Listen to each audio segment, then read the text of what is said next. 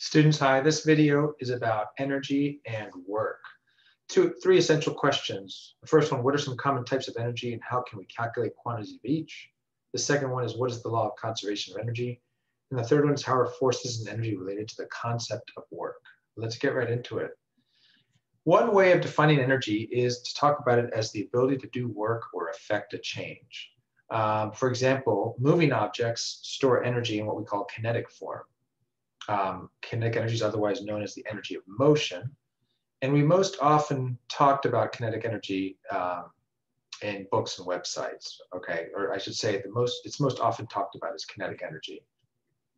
The most common formula for kinetic energy that we have is this one, where if you want to find the kinetic energy of an object, you just multiply its mass times the speed of the object squared and 1/2, and poof, you have the kinetic energy.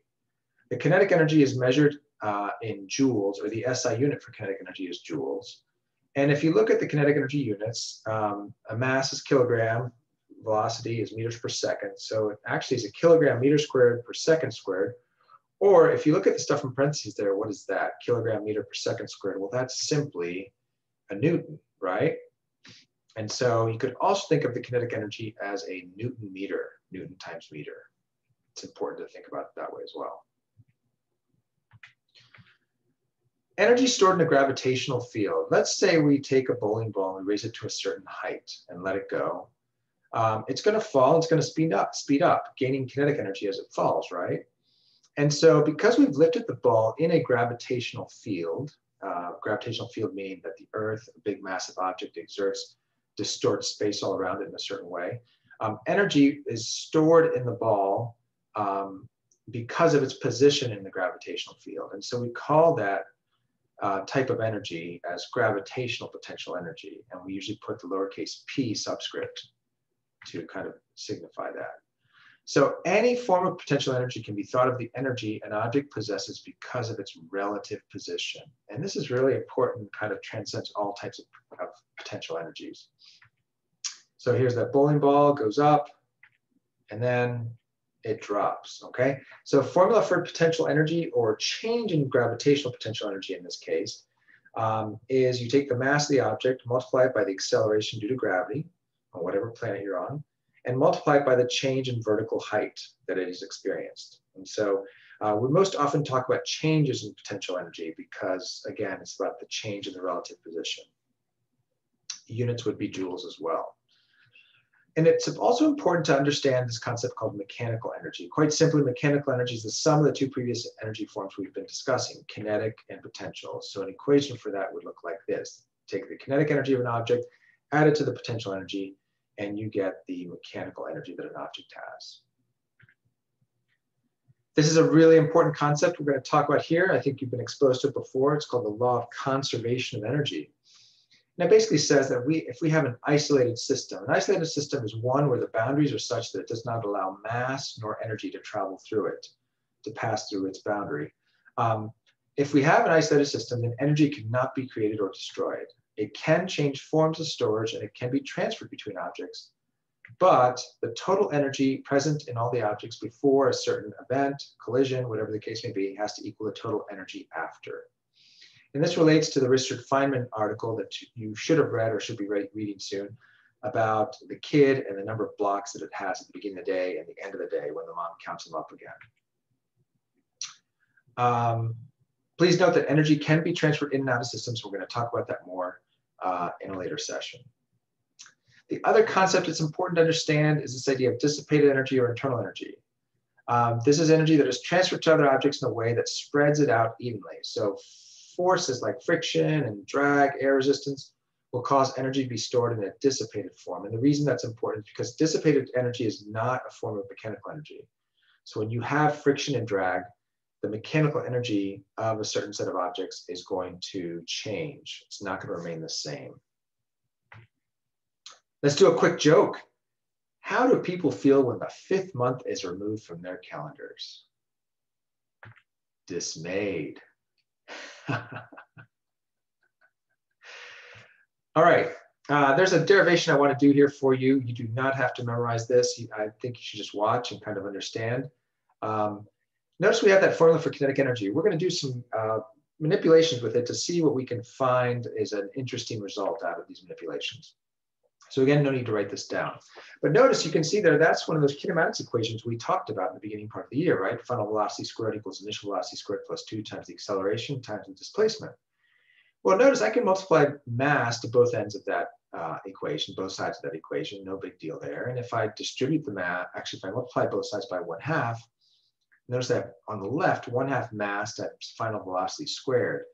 Well, that's just really the final kinetic energy of an object, right? And notice if I distribute the 1/2 m to the different things, I have on the left there, excuse me, on the right side of the equation, the first term there, 1/2 mvi squared. Well, that's just initial kinetic energy, right? So now we have final kinetic energy of an object equals the initial kinetic energy plus the mass times the acceleration times the displacement. Mass times acceleration, where have I heard that before? That's just the net force that an object feels. So interesting thing here we have. If you look at this, if you take the change in kinetic energy that an object experiences, then that equals the net force that the object is experiencing times the displacement through which it feels that net force. I just want to say this again.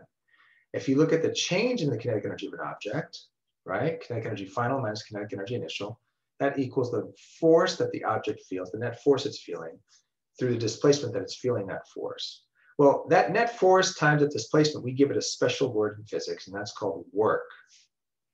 So work equals force times the displacement, and basically one important thing that you need to know is the work done by a constant force parallel to the displacement of the object, okay? If the force is not constant, we can't quite use this equation in its form, we'd have to get into calculus. That expression up above that I just derived, that is known as the work kinetic energy theorem. And it's definitely something you want to keep in the forefront of your mind, okay? Again, the change in kinetic energy of an object has to equal the work done on the object. And the work or working is this mechanism that we can think of and is meant in this model that we're going to be using. It can be thought of as the way that energy can be transferred into or out of a system. And you're going to do something called LOL diagrams in the coming weeks that helps you understand this better. Finally, one last thing, I just want to make sure you understand a little bit about elastic potential energy. And when I talk about elastic potential energy, I'm talking about coiled springs. So notice I have a coiled spring there. And if I displace or move that coiled spring a certain distance from its rest position or its equilibrium position, okay, we all know what's going to happen. The spring is going to exert a force to bring that mass back towards, to bring itself back towards the equilibrium position, its equilibrium position, and it's going to bring the mass with it. Right? And so that's Hooke's law, and I believe that's something that you learned before in maybe a previous physics class. It's certainly something that we'll talk about here some more. I can also push that spring in, and again, the same thing's going to happen. There's going to be a force that's trying to push that spring, get that spring to go back to its equilibrium position. So when we deform a coiled spring, we are storing energy in the spring. There is energy of relative position in the coils of the spring, energy of relative position. That sounds like something Mr. Bob said earlier about potential energy. Okay, and I already mentioned that one. So this is a potential energy, right? Because it's related to the relative position of the coils in the spring, and it has a certain form. So elastic potential energy, if I want to calculate the amount of elastic potential energy like in the spring mass system, what I need to do is I would need to measure the displacement, the delta x of the coiled spring from its equilibrium position, square that number, multiply it by something called the spring constant. That's what that K value is. The spring constant you can think of as a measure of the stiffness of the spring, okay? So a very stiff spring, one that requires a lot of force to basically move it from its equilibrium position, is going to have a high spring constant. A very loose spring that's easy to move from its equilibrium position is going to have a low spring constant.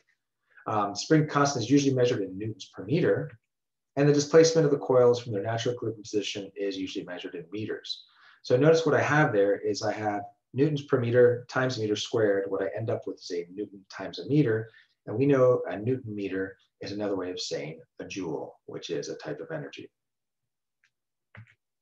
So there you have it. Hopefully you have answers to these 3 essential questions. Thank you so much. Take care.